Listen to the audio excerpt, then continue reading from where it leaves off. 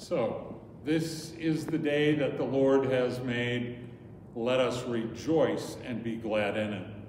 Ladies and gentlemen, boys and girls, welcome. Welcome to the Great Lakes of Iowa. Welcome to Grace Lutheran Church. And welcome today to the fourth weekend in the season of Advent, a season of hope and expectation, a season of preparation, a season where we hear good news for people who are experiencing troubled times. And that good news, honestly, is an unfailing love that is made available to us all the way from heaven, a love that we can count on, and a love that's real. So thank you for being a part of this service today. Why don't we begin our time in God's presence with our gathering hymn.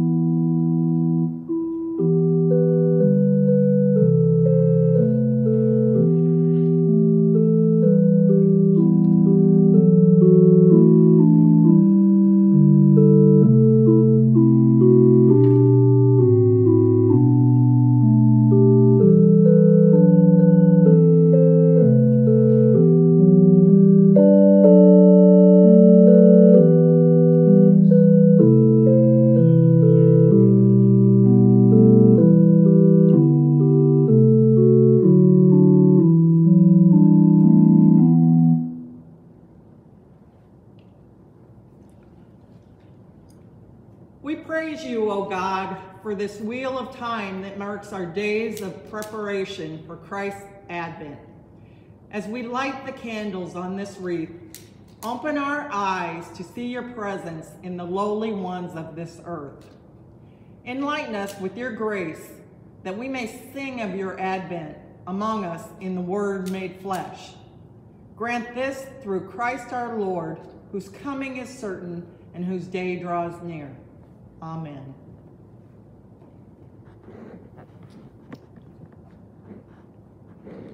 Blessed be God, the Father, the Son, and the Holy Spirit, whose forgiveness is sure, and whose steadfast love endures forever.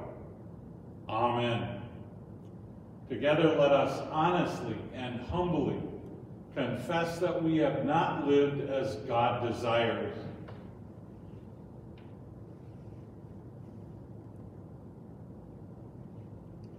Loving and forgiving God, we confess that we are held captive by sin. In spite of our best efforts, we have gone astray. We have not welcomed the stranger. We have not loved our neighbor. We have not been Christ to one another. Restore us, O God. Wake us up and turn us from our sin. Renew each day in the love and the light of Christ. Amen. People of God, hear this glad news. By God's endless grace, your sins are forgiven, and you are free. Free from all that holds you back. Free to live in the peaceable realm of God. May you be strengthened in God's love and comforted by Christ's peace and accompanied with the power of the Holy Spirit. Amen. This is our prayer for the day. I can offer these words on behalf of us all. Stir up your power, Lord Christ, and come. With your abundant grace and might, free us from the sin that would obstruct your mercy, that willingly we may bear your redeeming love to all the world. For you live and reign with the Father and the Holy Spirit, one God, now and forever. Amen. In this announcement, Luke makes clear that God comes with good news for ordinary people from little-known places. The king will not be born to royalty in a palace, but to common folk in a stall. Here Luke highlights the role of the Spirit, a special emphasis in this gospel. The gospel reading is from Luke, chapter 1, verses 26 through 38. In the 6th month, the angel Gabriel was sent from God to a city of Galilee named Nazareth, to a virgin betrothed to a man whose name was Joseph, of the house of David. And the virgin's name was Mary. And he came to her and said, "Hail, O favored one, the Lord is with you." But she was greatly troubled at this saying, and considered in her mind what sort of greeting this might be. And the angel said to her, "Do not be afraid, Mary, for you have found favor with God. And behold, you will conceive in your womb and bear a son, and you shall call his name Jesus. He will be great, and will be called the Son of the Most High, and the Lord God will give to him the throne of his father David, and he will reign over the house of Jacob forever, and of his kingdom there will be no end." And Mary said to the angel, "How shall this be, since I have no husband?" And the angel said to her, "The Holy Spirit will come upon you, and the power of the Most High will overshadow you. Therefore the child will be born will be called Holy, the Son of God. And behold, your kinswoman Elizabeth, in her old age, has also conceived a son. And this is the 6th month with her who was called barren. For with God nothing will be impossible." And Mary said, "Behold, I am the handmaid of the Lord. Let it be to me according to your word." And the angel departed from her. The gospel of the Lord. Praise to you, Christ.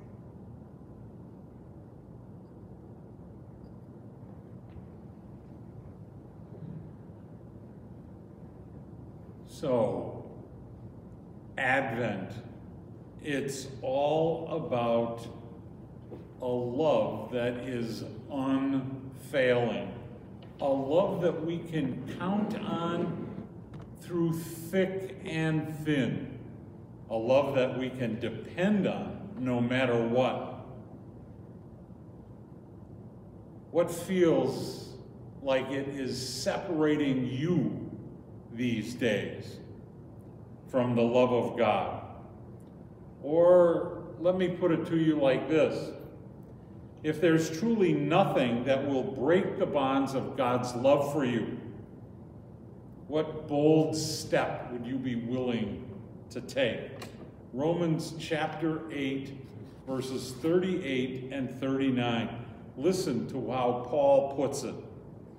"For I am convinced that neither death nor life, nor neither angels nor demons, neither the present nor the future, nor any powers, neither height nor depth, nor anything else in all creation will ever be able to separate us from the love of God that is in Christ Jesus our Lord."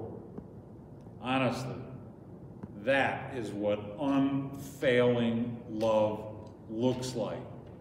It is what Advent gives us hope in.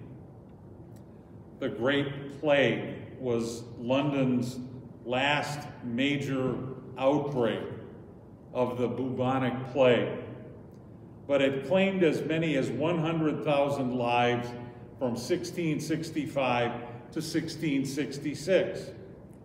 It spread to the Derbyshire village of Eyam, about 160 miles north of London, in a bale of cloth infested with carrier fleas.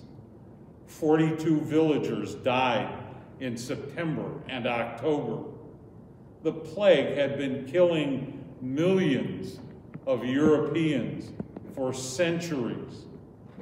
These villagers didn't understand all of the science, but they knew the plague spread from person to person.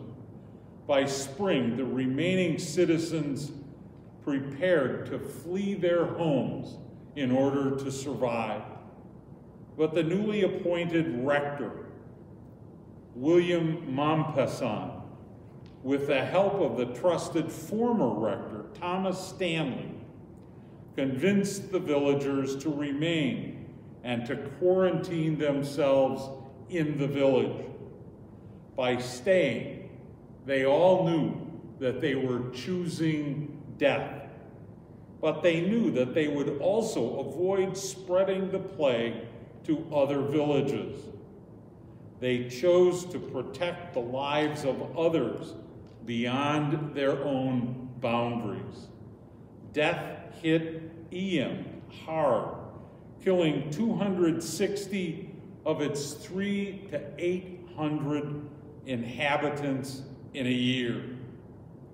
It must have been terrifying, but every single family would have had that strong belief in God, in an unfailing love for them that they could count on and depend on, and they wouldn't have feared death.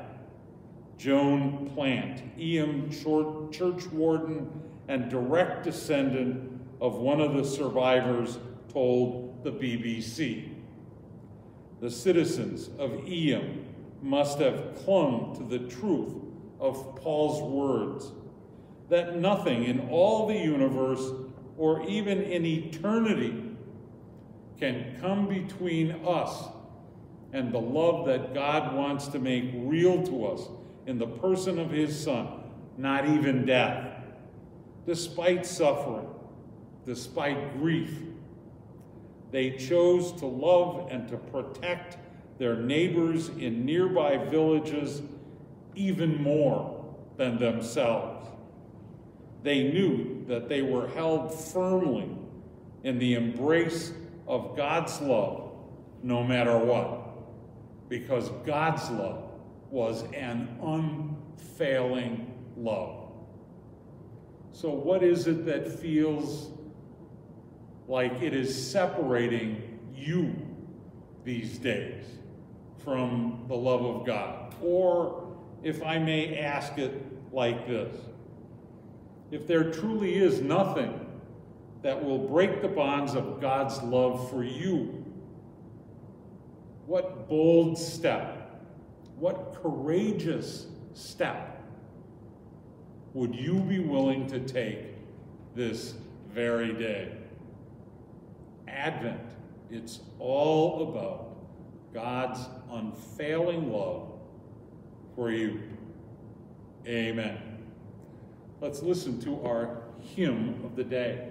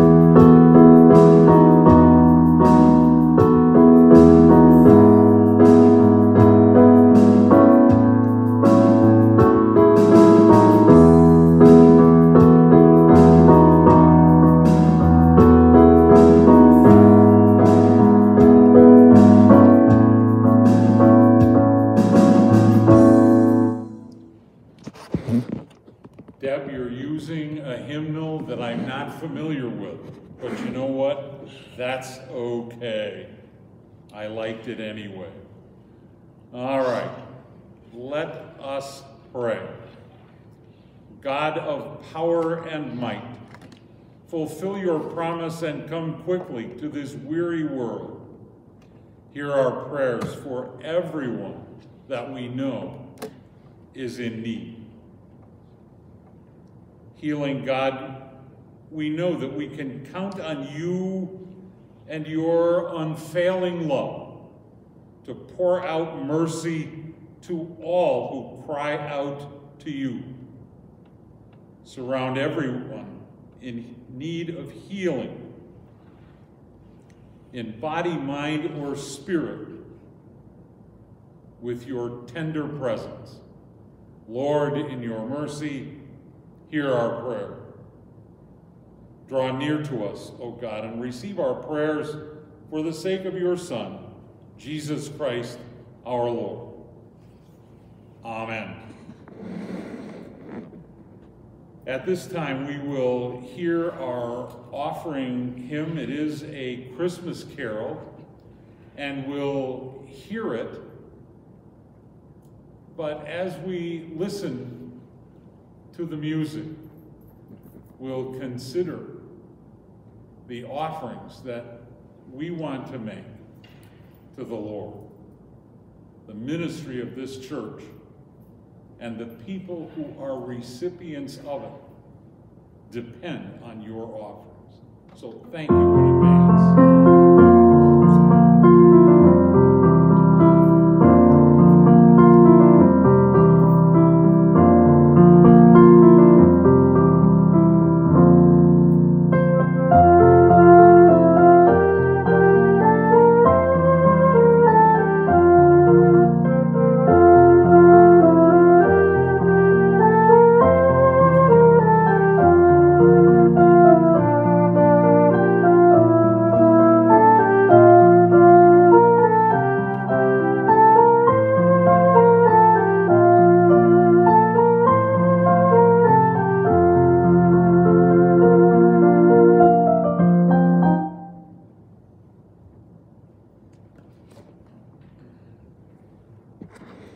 So, in the night in which he was betrayed, our Lord Jesus took bread and gave thanks.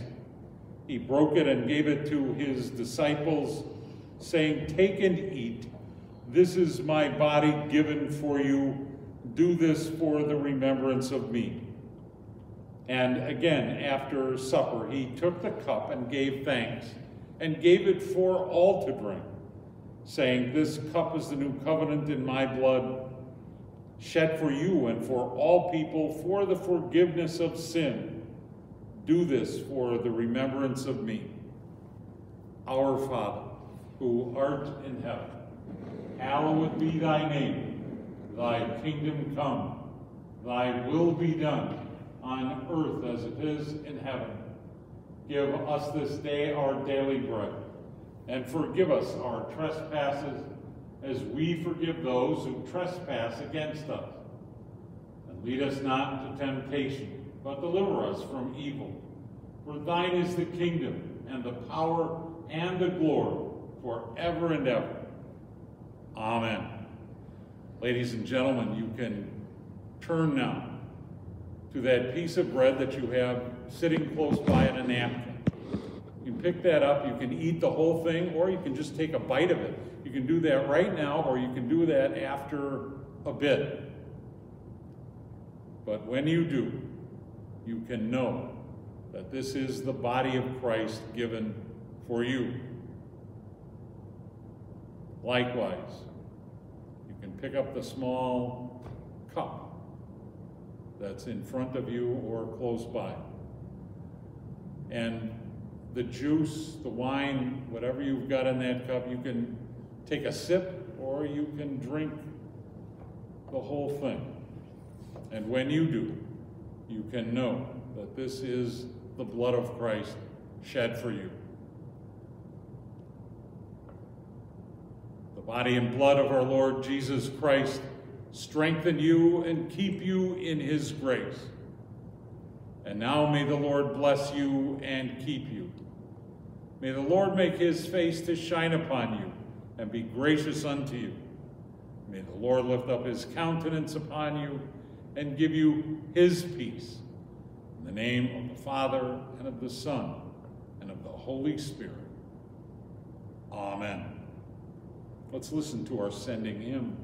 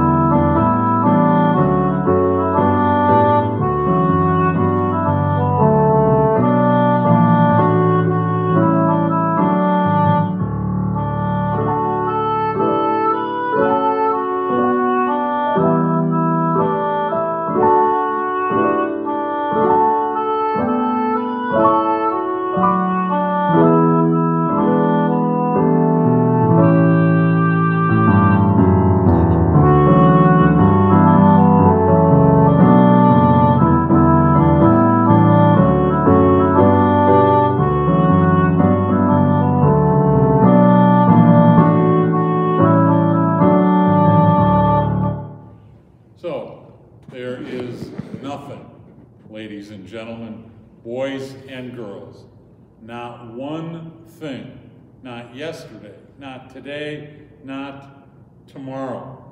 There is nothing that can ever come between you and the love that God makes real to you, day in and day out, in the person of his Son, Jesus Christ. That's right, the baby born in that teeny, tiny little manger on that cold, cold night in Bethlehem all those years ago. That, ladies and gentlemen, boys and girls, is what unfailing love looks like. So, what feels like it is separating you from the love that God has for you? Or, if there truly is nothing that can break the bonds of God's unfailing love for you, what bold step, what courageous move might you be inclined to make today? Thank you for being a part of this service of worship. Now go in peace and prepare the way of the Lord. Thanks be to God.